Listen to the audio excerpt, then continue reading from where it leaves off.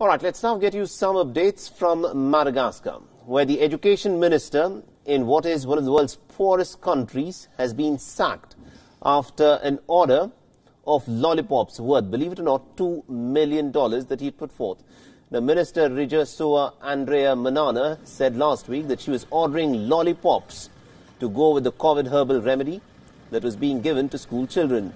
The minister took the decision in an attempt to edge off the bitter taste of the COVID organic tonic that has been recommended, that's rather being promoted by the president of Madagascar himself for the children.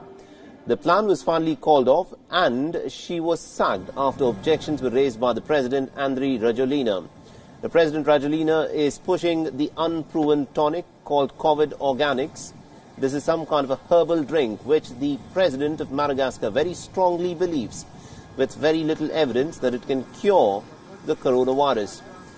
Experts have warned that the COVID Organics concoction is untested and so far has proven to be utterly and completely useless in the battle against COVID-19. Now, the medicine is derived from Artemisia, a plant that is proven to be of use in malarial treatment. The herbal remedy has been made mandatory by the government for all children who turn up at schools, and the president is now ensuring that every child who turns up at a school in Madagascar will have to drink one bottle of this herbal concoction, whether they like it or not, and it is said to be of a very bitter taste.